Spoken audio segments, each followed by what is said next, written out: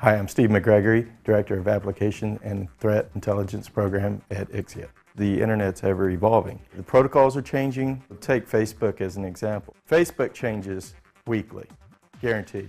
So when you're testing your security devices, you got to know that they're always identifying Facebook traffic as Facebook.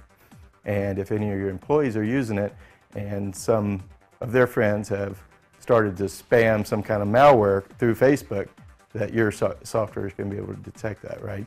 So these attacks are changing weekly, daily. The ATI is a subscription service our customers use to get updates on security vulnerabilities, exploits, we call them strikes, and application traffic mixes, YouTube, Facebook, and other network traffic. We have two teams actually that work on this, the security researchers and the app protocol developers. And each of those teams are working daily to keep up with the changes that are happening in the Internet. ATI has to continuously update our customers with that information.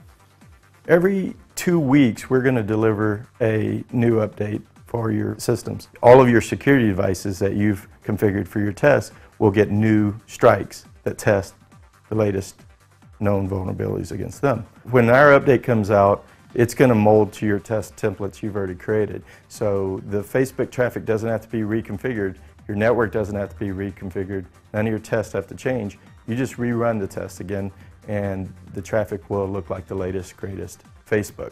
If you didn't have a subscription service like the ATI, your test tool would be ancient when you got it.